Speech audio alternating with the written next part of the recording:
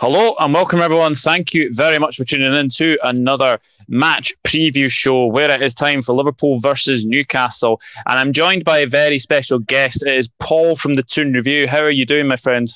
I'm okay, buddy. How are you? I'm not too bad. It's nice to be talking about football for a change. There's been a lot going on at Liverpool, hasn't there?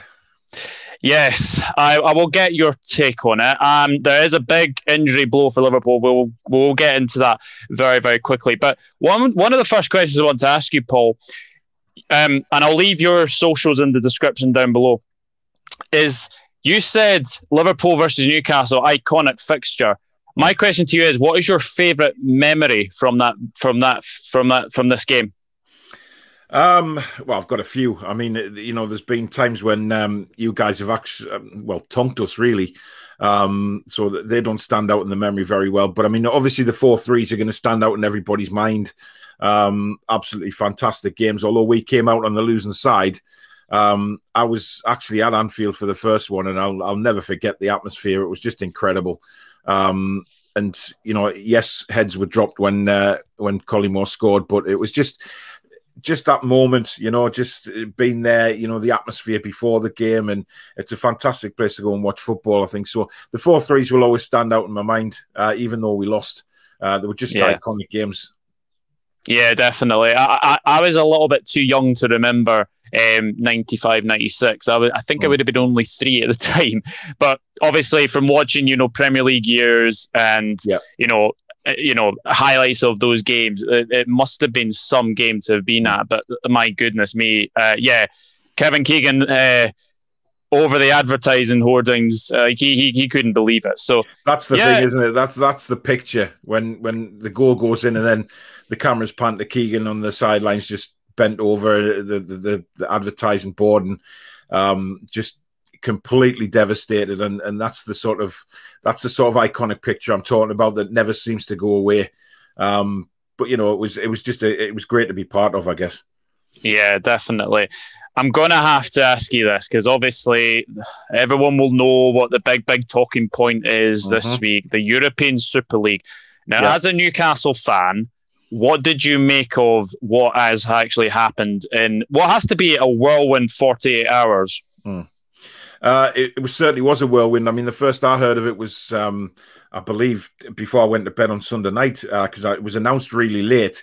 And I think they were quite sly in doing that, thinking that everybody would be in bed and, it would just be sort of shrugged under the carpet kind of thing. They never expected anything like the fan reaction that they had. I think it was disgraceful what the owners did to all 6 clubs, really. I mean, going above the manager, the players, the fans, not even telling them about what was going on, and then just sort of to announce it that it was already signed and sealed kind of thing. Just utter disgraceful, really. And I felt for the fans. I mean, I said on my shows all along that I felt for the fans, and when we've been talking about what sort of punishment should these teams get, etc., we have to take the fans into consideration. Then you've got other people firing back, saying clubs who've been involved in points deductions and things like that in the past, saying no, that our fans were never thought about when those points deductions were given and things like that. So it's a tough one. It's horrible for any of those 6 clubs, to be honest. I really admire the way the fans have fought back, though, because the one thing the owners didn't expect was the fan reaction and the fan backlash that they got. Fans outside the stadiums, banners everywhere, and just really making their feelings known. And I think fans from other clubs got together as well to vent their disapproval. Other clubs came out with statements as well, basically hammering the Super League. So it was just nice for once, all the football fans to put rivalries aside and come together and fight the same cause. What happens now, I guess, is in the hands of the Premier League, UEFA and things like that to see what sort of sanctions they're going to put on these clubs. Yeah, I know. I was totally against it from the start, and I have been a constant thing in this and saying that it was just completely wrong. Yeah. And greedy businessman, unfortunately. But yeah, as you say, it's a collective effort from fans. I think players as well coming out and saying that they don't want it either. Jordan Henderson was a big part of that. He made a meeting to meet all the 20 Premier League captains and talk about this, and then late on, I think it was Tuesday evening. It started with him saying, "Oh, we don't want it. Our position is clear. You'll never walk alone." And it kind of stopped then, and then obviously you had everyone pulling out after that. So look, it was one thing that the greedy owners are going to have to live with, and I think now it's going to be a collective to see which one of Arsenal, Liverpool, or Manchester United can get rid of their American owners. But what sort of punishments do you think the Premier League will give the top six? Well, I've talked about this a couple of times. I'm not really sure, to be honest. I mean, it's. I don't think any relegation should take place. I mean, I watched Mark Goldbridge this morning. He was talking about it as well, and saying that he wouldn't have been. He would have preferred to start off bankrupt and in the National League again rather than play in the Super League. So I mean, that's how high feelings are running. I don't think necessary about relegation, but I did put on do a show last night and just talking about what kind of punishments they could do for these clubs, and maybe, I don't know, maybe something like a points deduction for the start of next season, not this season. Play this season out, get rid of this season and move on. Maybe start on a minus next season, whatever that may be, and a transfer embargo possibly for a couple of seasons. Just they've got to come down on the clubs hard, but they've got to also take into account that the players and the fans knew nothing about it. So it's got to have that sort of taken into consideration as well. But at the end of the day, they've got to make a sanction now that says, right, this doesn't happen again. So it has to be a pretty strong punishment, but in a way I feel like maybe a transfer embargo and a points deduction is probably the best way to go around it. But start the points reduction from next season. Don't take anything this season. Obviously, play this season out and start fresh from next year. Yeah, absolutely. Right. That's the European Super League side of things away from football. Now we can actually talk about actual football. Newcastle, 1 defeat in 6. You've had a bit of a wee resurgence. Do you think now you are safe from relegation? Yes, I do. But until we're mathematically safe, I'll not say that 100%. But I'm pretty much 95% of the way there, thinking we are safe. The 1 defeat in 6 is, has definitely saved our season, but we're still not playing very well, if I'm honest. We have patches in games where, we'll play a good 45 minutes like last week. We were tremendous in the first half against West Ham and then completely awful in the second. And that's been our problem all season. We can't play in 90 minutes. Yeah. I mean, you basically did a West Ham. Their dangerous scoreline is either 2-0 or 3-0. Yeah. And, you managed to let them back in, and then, Joe Willock scores a fantastic header. But, you know what? The one thing I have seen about Newcastle is the fight is definitely there. You're getting players back at the right time. I do know that Maximin is a bit of a doubt. How big a blow would he be to miss this game? He's fit. Is he fit? Yeah. Steve Bruce has done his press conference this morning. He's trained all week. He's fine. So is Callum Wilson, and I think it's a massive boost having them back because Maxi was brilliant last week in the first half against West Ham. He just ran them ragged.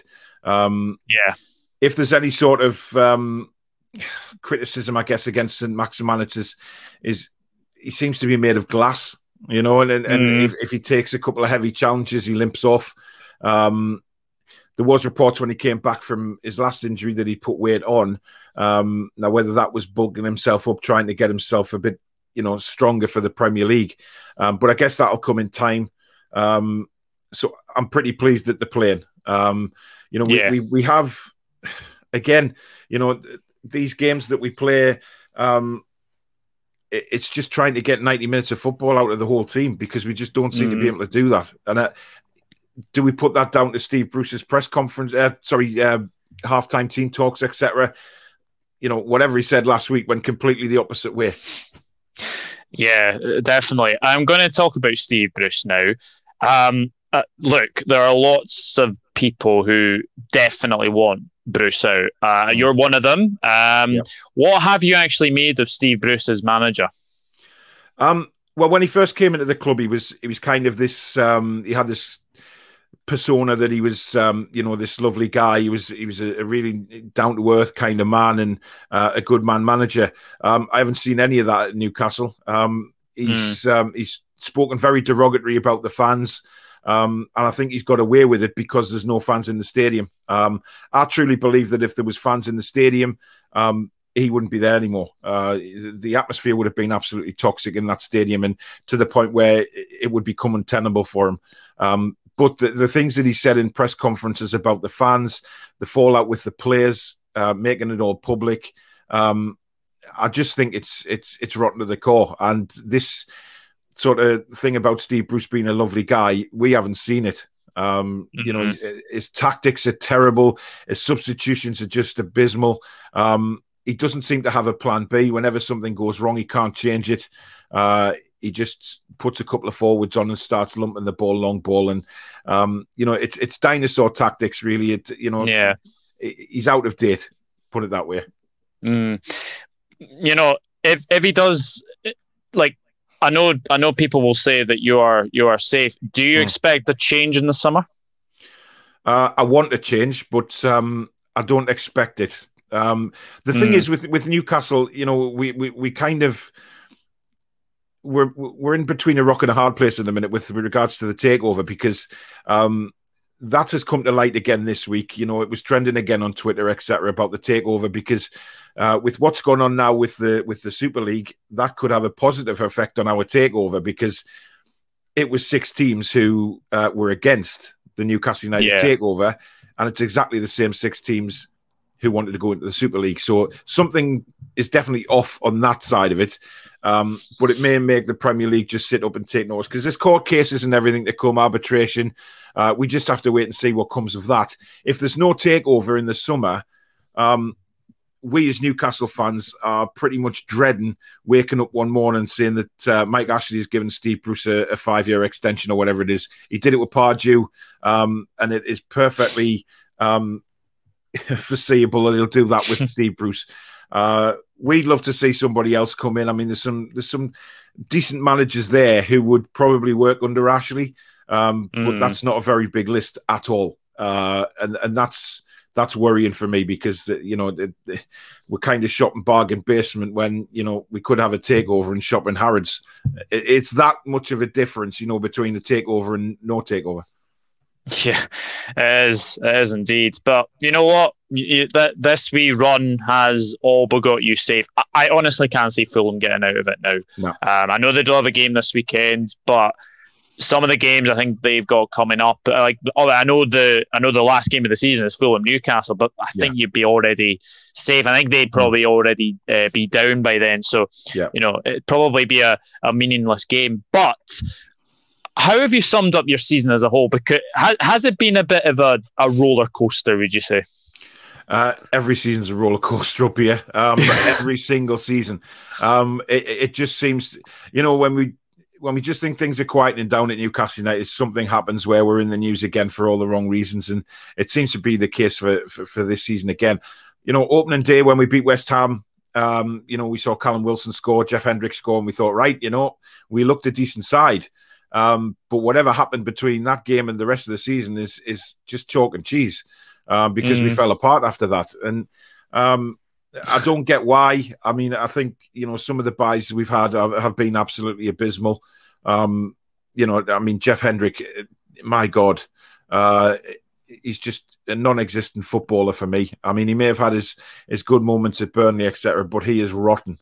And obviously hasn't played for a while. You've got Joe Linton, who, my God, 40 million quid. Jesus. I mean, you paid 20 million for Jota. It beggars belief, whoever did that deal. But it's just Joe Linton, he was just, it's an abysmal deal, which basically, I don't know who did the deal or who's responsible for it, but they should be severely punished in my eyes, because if you look at the quality of Diego Jota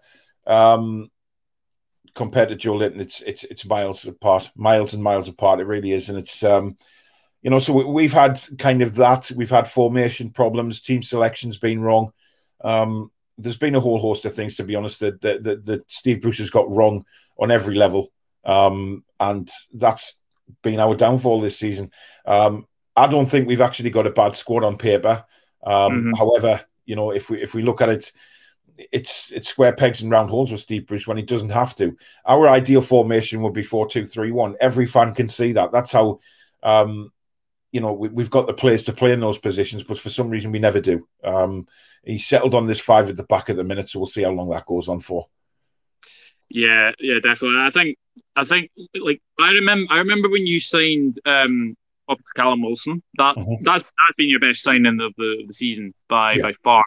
Yeah. Jamal Lewis. I remember a lot of people saying Jamal Lewis was a very, very good up and coming player. Like we were in for him, but we were obviously put off by the 20 million price tag, and you know, obviously Jeff Hendrick as well. So has Callum Wilson been your best signing, would you say? By far, because if it wasn't for his goals, we'd be in deep trouble this season. Yes, some of them have been penalties, but you've still got to put them away at the end of the day. So he's done that. Jamal Lewis, you know, I saw him a lot for Norwich City last season, and I thought he was brilliant in a very poor Norwich side that obviously got relegated. So with Jamal Lewis, I just think he's been coached wrong. He hasn't been given the confidence. He's a young lad. He's moved up to Newcastle from Norwich. He's been thrown straight in the team, and his confidence went very, very quickly, and he's never got it back. Now, I put that down to the coaching. The coaching with him's been all wrong. Nobody's really stepped in and said, right, you know, this is what we need to do. I'm just hoping that the players that are there now, the likes of Dummett, Ritchie, etc., can sort of take him under their wing and maybe try and give him a bit of confidence back, because he is a good player. There's a brilliant player in there. He just needs to get that confidence back. Yeah, definitely. Do you know? It's. I mean, Ryan Fraser's another one. I mean, he's a weird one. He's a very, very weird one. What do you think the situation is with him? Well, there's many stories up here that Ryan Fraser has done nothing but moan and groan since he signed for the club. He didn't want to sign in the first place. I think it was basically his only option at the end of the day because of his wage demands. We decided to pay the wages, and it's backfired on us massively because there was trouble with him at Bournemouth. We all know that. It was well documented. And it seems to be just a continuation of what he was like at Bournemouth. His attitude's wrong. He's never really done anything for us when he's been in the team this season, but he seems to go on international duty and perform. And this is what is frustrating me and many other Newcastle fans, is the fact that we see him go away with Scotland, scoring goals, you know, running hard all over the pitch, yet he comes back to Newcastle and he's injured. Now, Steve Bruce has said in a press conference this morning that he needs a small operation. You know, I don't know whether to believe him or not. You know, he could be just hiding the fact that, you know, Fraser's attitude's all wrong, and he's not going to sort of air that in public. So he may not need an operation, but he probably does. I'm just being facetious in a way, but I do think that Fraser's attitude has been wrong since he signed for the club, and it's a shame because that guy's got bags of talent as well. And I thought he would have been a perfect link up for, you know, places at Maximin on one side, Fraser on the other, Wilson through the middle. It's a threesome that could do some damage, you know. But unfortunately, we've never seen that. No, definitely not. So going away from Newcastle, what have you made of Liverpool this season as a sort of a Geordie? Well, I've got lots of Liverpool friends basically, and you know, who I see when I go down there, and I've been very surprised with Liverpool because I thought last season superb, won the title, really pleased for them to see them back to winning things again, and I thought Klopp was really gathering another sort of Manchester United from the 90s, if you like, where Liverpool were going to be dominant. But for some reason, they fell away. I think the injuries in your defence have hurt you badly this season, especially with Van Dijk. You know, I can't believe Pickford got away with that. I mean, that was just an assault, a basic assault. And, you know, we all covered it on our channels as well. We just couldn't believe what we saw. So I think he's been a massive miss. And then obviously you've got some more injuries in the back four. and the thing is with the back four, you have to. Everybody knows that you have to have a steady back four who know each other and play with each other week in, week out to have that stability. And unfortunately, that's something Liverpool haven't had. You've had to put midfielders back in centre defence. You know, Henderson as well, who is, you know, I don't really talk about Henderson much being an ex-Sunderland player, but he's done well to step back into the back four for Liverpool. But you know, you need your strong players there, and I think that's what started the sort of snowball effect for Liverpool this season. And they haven't been able to get the confidence back. I've been really surprised that you lost to the likes of Fulham and things like that at home. The home form for me is the one that's let you guys down a lot, and I'm very surprised at that because Anfield was kind of a fortress last season. It was, yeah. I don't think anyone would have envisaged us having, 6 home defeats in a row, and then we managed to end against Aston Villa. But Newcastle fans can take delight from the fact that our last visit to Merseyside, they beat Everton 2-0 at Goodison Park. So do you think this is the best time to be playing Liverpool? I don't know, if I'm honest. I really don't, because you could look at it on two sides. I mean, yes, we played really well at Everton. That was the first game that Graham Jones had come into the coaching staff, and we'd noticed a massive difference in the way we were playing. But with Liverpool, you've got, yes, they've lost 6 lost 6 in a row at home and things like that prior this season. And, we kind of, teams look forward to playing us. I don't know why, but it's just the way that this season's panned out. Teams will be playing really bad football and then come up against Newcastle and look like Brazil. It happened when we, Sheffield United, who've been rotten this season, we go down to Bramall Lane and make them look like a top 6 side. We were just dreadful. And, but you've got the other side of the coin where, yes, the confidence has been rocked by Liverpool, and you probably should have lost to Leeds the other night. There was lots of chances for Leeds that they should have really buried you, in fact. But then you kind of look and think, right, well, with all that's gone on with the Super League, the players are going to come out wanting to prove something for the fans. They're going to want to do something for the fans because they know, they're well aware of the fans' backlash that's happened because of the Super League. The fans know that the players didn't want it. So is this time for the players to come out on Saturday and just absolutely bury us and make a point that, they're playing for the fans and nobody else?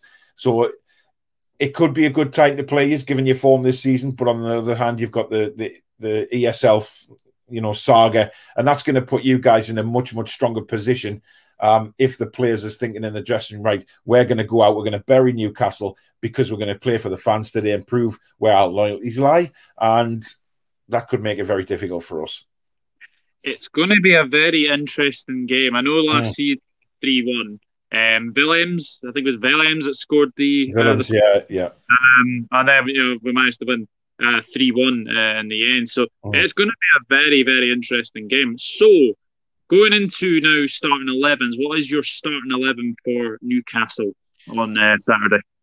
I believe it'll probably be pretty much the same as last weekend, with Callum Wilson coming back in. So we'll probably start with Dubravka in goal. We'll have the 3 centre-backs of Dummett, Clark and Fernandez. Right wing-back will have Murphy. Left wing-back will be Ritchie. Midfield for me should be Willock and Longstaff, but it won't be. It'll be Shelvey and either or Willock or Longstaff. But I believe he'll play the same as what he did last week. So he'll probably play Shelvey and Longstaff, even though Shelvey's just a waste of space at the minute. And up front, he'll go with Almiron through the middle, and then he'll have obviously ASM and Wilson. So Joe Linton will probably have to miss out. A lot of fans have been a bit facetious, saying that they probably, the way Steve Bruce manages the club, he'll probably keep Wilson on the bench again, which would be criminal, really, because he's fit. He should start. And then if he does tire, you bring him off after, 70-odd minutes. But start him. You've got to start your best players. And until we're mathematically certain of safety, then we have to start our best team, simple as. Yeah, definitely. Callum Wilson worries me. He always loves a goal against Liverpool. Scored at Anfield for Bournemouth last season. Yeah. Also, he does like a goal, and Maximin just scares the living daylights out of me. Him running at Andy Robertson could be very, very interesting. Okay, so this is what I think the Liverpool team will be to face Newcastle. Now, the big, big news, and Paul will be absolutely delighted to hear this. Diogo Jota looks like he will miss this game. He has missed 2 days of training, according to the One Football app. So it'll be interesting to see Klopp's press conference anyway. But you have still got Salah, Mane and Firmino to deal with. This is my lineup. So we've gone for Alisson, Trent, Kabak, Fabinho, Robertson, Wijnaldum, Thiago Jones, Salah, Mane, Firmino. And then on the bench, we've got Adrian, Neco Williams, Naby Keita, James Milner, Jordan Shaqiri, Oxlade-Chamberlain, Divock Origi, Kostas Tsimikas, and the forgotten man, Ben Davis. So when you look at that team...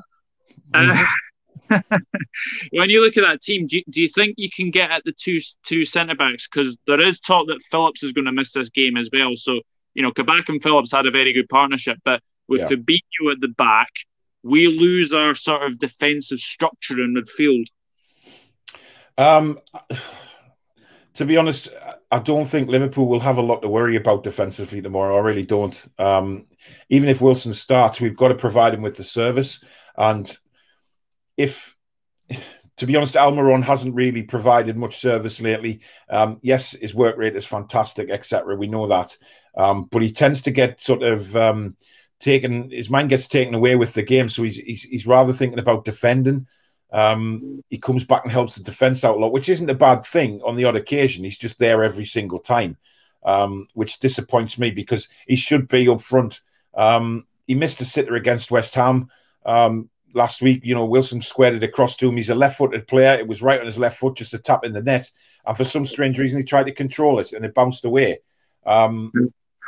He's a hard worker. He's a runner, but, you know, is he the be-all and end-all? I don't know with Almiron. He flatters to deceive at times. So really, we're looking at St. Maximin and Wilson to do the damage. I don't know. I mean, I went for a 2-2 prediction, and I don't know why, because I can't see where we're going to get 2 goals tomorrow. It's going to be tough, put it that way. 2-2. Interesting. But I think it's going to be a lot closer than many people think. I've seen people put out like, oh, it's going to be like 3-0 or something like 4-1, and I'm like, no. Newcastle are very defensive minded team, and you know they won't concede 3s or 4s. I'm going to go 2-1 Liverpool. And funnily enough, I know the man you said is a bit of a waste of space right now, but Shelby loves a goal against Liverpool. Oh God, yeah. He scores a few bangers against us, so I can actually see him scoring. I'm going to say Shelby scores for you guys, and for us, I am going to go for Mohamed Salah, and I will go for Curtis Jones to get the second. But it's going to be a very, very interesting game for sure. Paul, it's been an absolute pleasure to get you on the channel, get all things Newcastle as well. Where can we find you on the socials? At the Toon Review on Twitter, the Toon Review on Facebook, and I do have an Instagram account where I need to start updating that a bit more, which is just the Toon Review as well. So on all 3. Yeah, and go and check out Paul's channel. Fantastic guy and a fantastic channel as well. You're doing a fantastic job there. And I do tune into the Four Toon and the Horseman. I think that's a fantastic series. Yeah.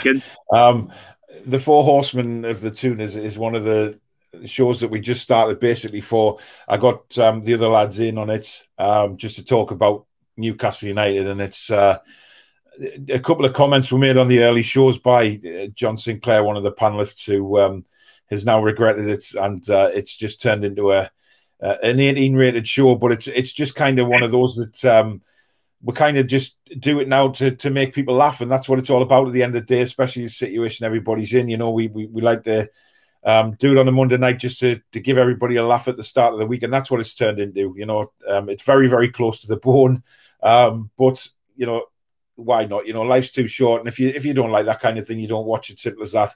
But the viewing figures have taken off on it, and it's just hilarious. It's great to do as well. Yeah, as I've said, I've tried to tune into a couple, and I think it's fantastic. So yeah, go and follow Paul at the Toon Review. Give him a subscribe as well. Doing very well. But a huge thank you for coming on. And yeah, guys, let us know your starting 11s. Let us know your predictions. Liverpool and Newcastle fans, get in touch as well. And I'm sure myself and Paul will reply to any comments you have in the chat as well. But thank you very much for watching, and we will see what happens tomorrow. Liverpool and Newcastle, as Paul says, one of the most iconic fixtures of the Premier League season. Should be a good one. We shall see what happens. I'll see you in the next one. Take care. Bye bye for now.